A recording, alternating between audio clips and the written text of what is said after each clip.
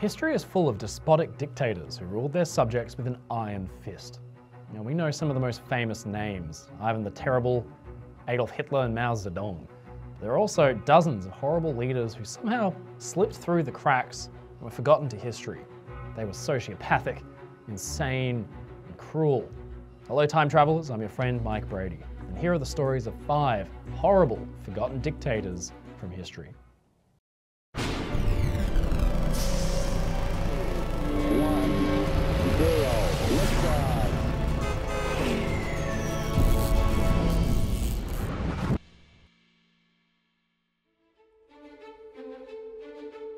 Francisco Nguema was born in rural Spanish Guinea, now modern-day Central Africa, in 1924.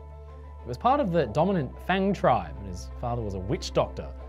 After being educated in Catholic school, Nguema joined the Spanish colonial government as a civil servant, despite having failed his civil service exam 3 times. Even before taking power, he displayed signs of mental instability and a profound disregard for fact. In a rambling speech before the colony's independence, he declared himself a Hitlerian Marxist and claimed that Adolf Hitler had simply wanted to save Africa. He was a deeply paranoid man and probably schizophrenic, which was made all the worse by his copious consumption of hallucinogenic drugs. And despite his insanity and collaboration with the Spanish, when Equatorial Guinea achieved independence in 1968, he was able to win the first national election on a platform of African nationalism. He immediately set about cementing his power. Only a year after taking power, he declared himself president for life, and his reign of terror properly began. All opposition was stifled by a terrorist state using public executions, imprisonment without trial, torture, and slavery. So few records were taken and so much violence spread through the country that it's impossible to judge between judicial executions and murders carried out by militiamen and prison guards. Between 30 to 70,000 people were killed by execution, with another quarter of the population having fled to neighbouring countries. All of this in a country with only around 350,000 people in it. Now, Nguema was particularly hostile towards the intellectual class, seeing them as a threat to his power and a symbol of foreign domination. Anyone who was educated was seen as a threat, and they were either killed or imprisoned. He ordered modern hospitals to be shut down and for traditional medicine to be encouraged. By the end of his rule, there were only 2 doctors remaining in the entire country, one of whom was a psychiatrist treating Nguema for mental illness. After taking control of the plantations across the country, Nguema needed workers and solved this issue through slave labour. He ordered the kidnapping of young girls from across the country for use on plantations and as forced wives for his soldiers. As the years wore on, his insanity only grew worse. There are stories of Nguema late in his reign, sitting alone at a long dining table and having lengthy discussions with people who weren't there. He inexplicably ordered the only power plant in the capital city to operate without lubricating oil, causing the entire thing to explode and plunging the capital into darkness. And naturally, after years of brutal oppression and psychotic rule, tens of thousands of people were trying to flee the country. So to stem this tide, Nguema ordered all boats be sold or destroyed. This made existing food shortages even worse, as now people couldn't even fish. But finally, in 1979, Nguema was deposed in a coup by his nephew. He was executed after spending weeks hiding in a jungle. In a final act of spite, Nguema allegedly burnt the money in the treasury before being captured. And after this, his nephew took power in the country and has ruled as dictator to this very day. Former US Ambassador to Equatorial Guinea, John Bennett, summarised the situation by saying, "There's not really a government, there is an ongoing family criminal conspiracy. That is what runs the country." Not all terrible leaders are inherently bloodthirsty. Some can simply sacrifice their country's good fortune and prosperity for their own benefit. Fulgencio Batista ruled Cuba several times, first as a lowly sergeant behind a puppet government, and then as an elected president, finally through a military coup and installing himself as a strongman. His reign in Cuba would see the country taken over by American corporate and crime interests, while his own power was cemented through brutal secret police with American military backing. Fulgencio Batista was born into poverty in Barnes, Cuba in 1901. At the age of 14, he was forced to leave home after the death of his mother and spent his teenage years working odd jobs to keep himself fed and housed. Even in his younger years, Batista displayed a proclivity for power climbing. As a sergeant in the Cuban army, he participated in the sergeants' revolt in the 1930s and became the true power behind the presidency in the country. He was elected president in 1940 and served until 1944, ironically with the support of the very communists he would later seek to destroy. After living in the United States for a few years in the late 40s, he returned to Cuba and in 1952 staged a coup to become president once more. During his subsequent time in office, he would turn Cuba into a corrupt and oppressive puppet of American interests. Havana, under Batista's rule, became a place for wealthy Americans to go and gamble with loose laws and easy access to alcohol, narcotics, and prostitutes. Batista allowed the casinos to operate freely and didn't check where the money for them was coming from in exchange for personal kickbacks. Some casinos gave Batista personally 30% of the profits made every night. As the Cubans didn't care about a paper trail, the casinos also became a gigantic money laundering operation for American crime syndicates. To encourage mafia investment, Batista promised to match dollar for dollar any mafia money invested in casinos and nightclubs from Cuba's treasury.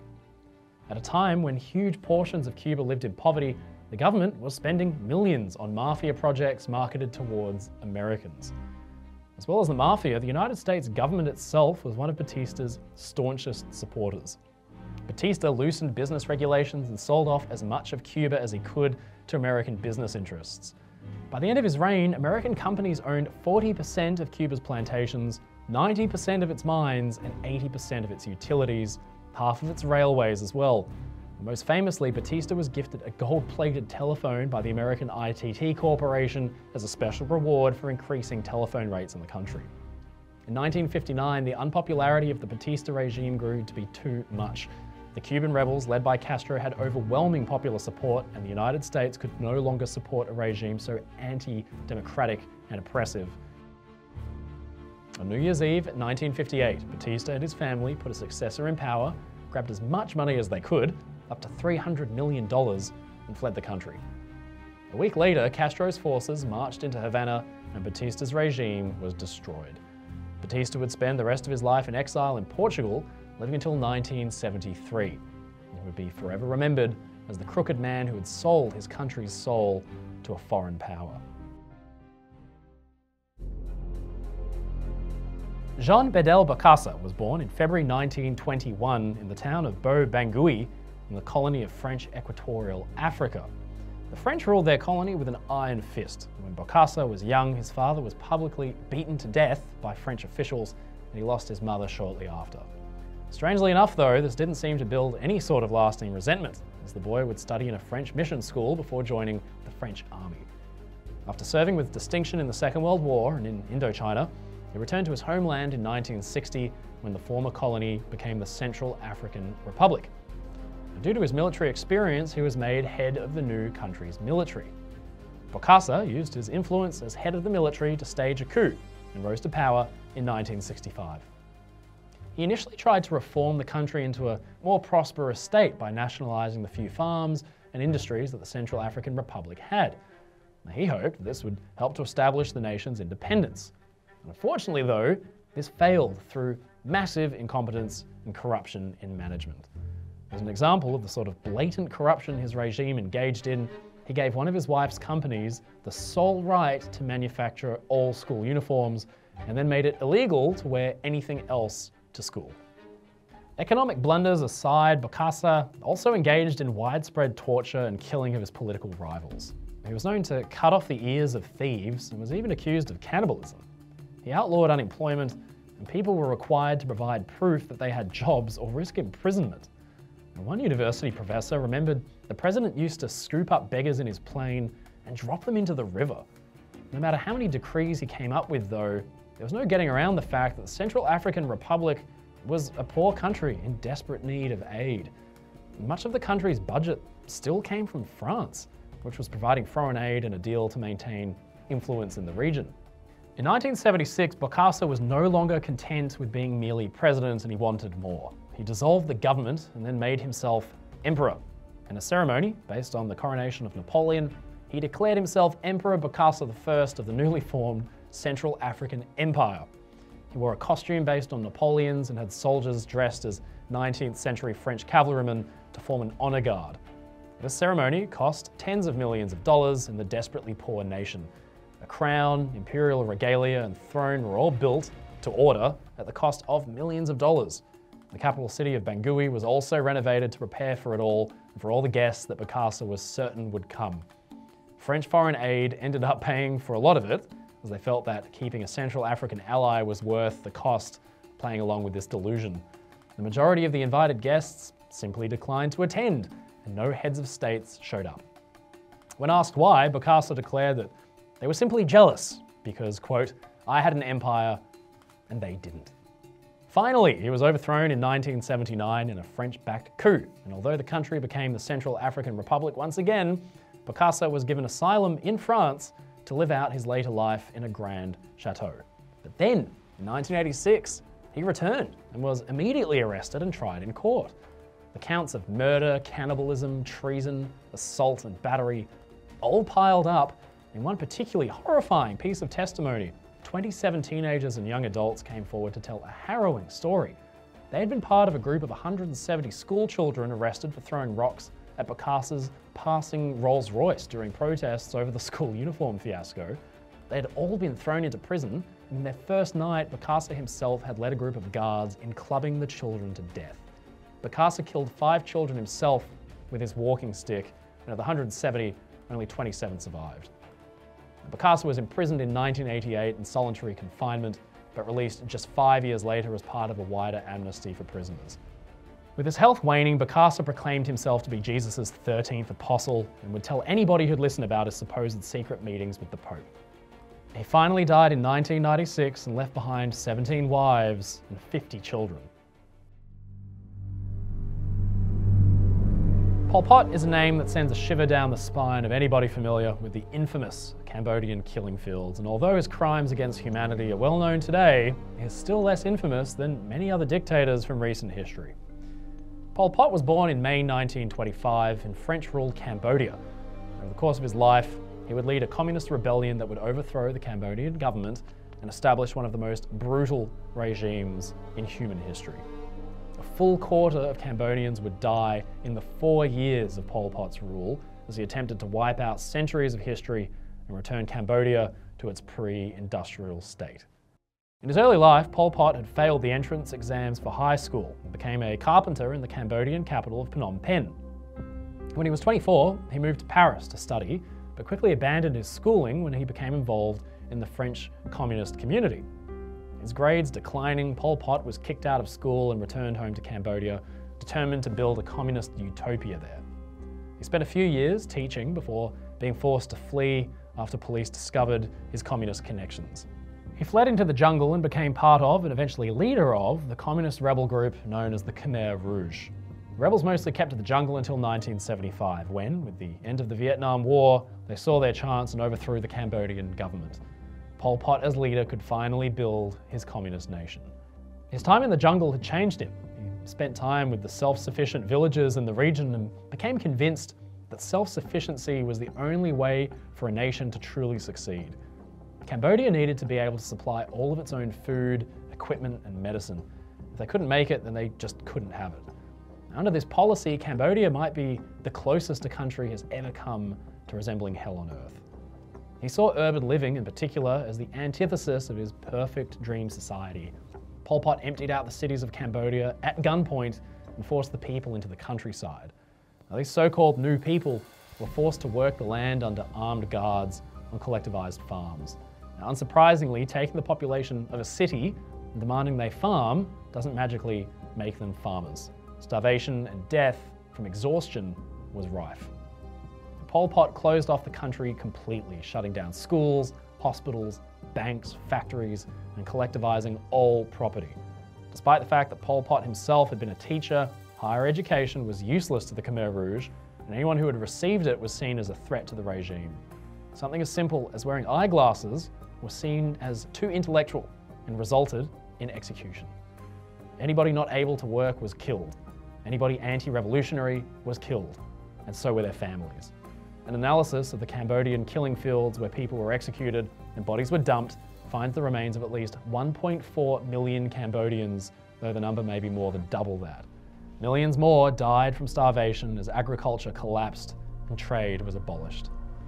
Pol Pot and his regime abolished money and destroyed all banking records, ensuring the economy would be destroyed entirely. He abolished private property and religion, and the Khmer Rouge declared 1975 to be year zero in an effort to separate Cambodia from its past. He was also a racist and ordered that minority groups and ethnic Vietnamese be wiped out in an attempt to maintain national purity. The Khmer Rouge was finally overthrown in a Vietnamese invasion in 1979, but Pol Pot himself would live until 1998. There's a lot more to this story. It's one of the most chilling series of events of modern history. But that's a story for another day. François Papa Doc Duvalier was born in April of 1907 in the Haitian capital of Port-au-Prince. He studied medicine at the University of Haiti and later in the United States. In the 1940s, he was one of Haiti's traveling doctors who would go out to rural areas and provide medicine and vaccinations. And for much of rural Haiti, a visit from a doctor was unprecedented, and his miraculous ability to cure diseases through modern medicine helped to establish his popularity among the rural people. He earned the nickname Papa Doc in this period, and going from town to town, he was exposed to Haitian voodoo and its power over the rural provinces. It clearly made an impression on him because he would make extensive propaganda use of voodoo during his time as Haitian dictator. For the next decade, Duvalier would serve in several government roles, making alliances with the wealthy class and military.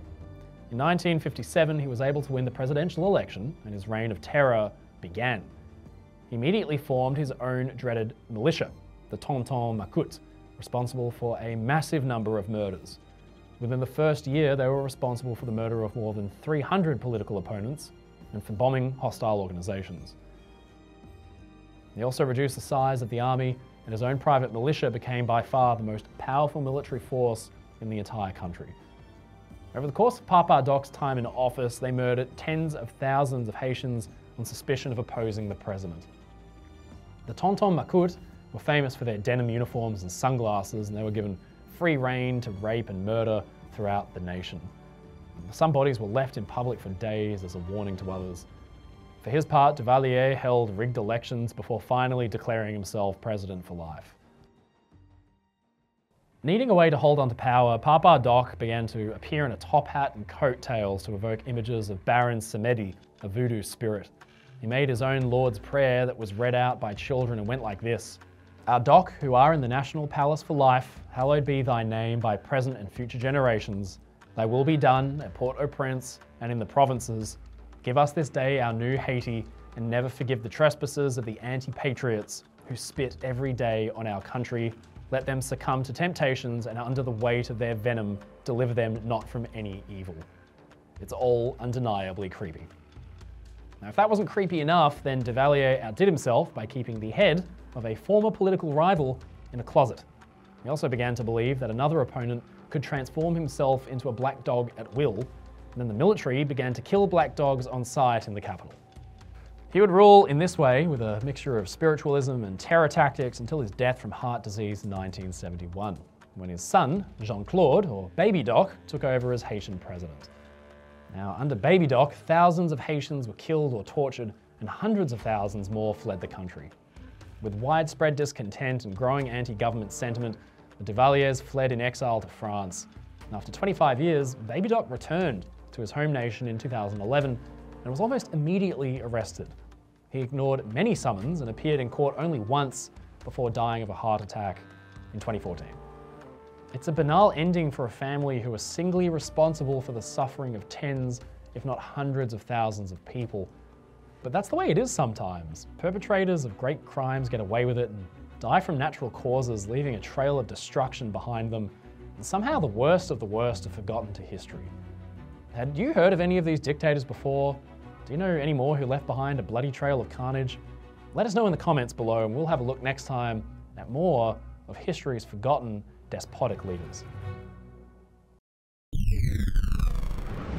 Hello time travelers, thank you so much for watching this video. If you enjoyed it, leave a comment below and don't forget to subscribe to the channel. Until next time, remember, history doesn't repeat, but it certainly echoes.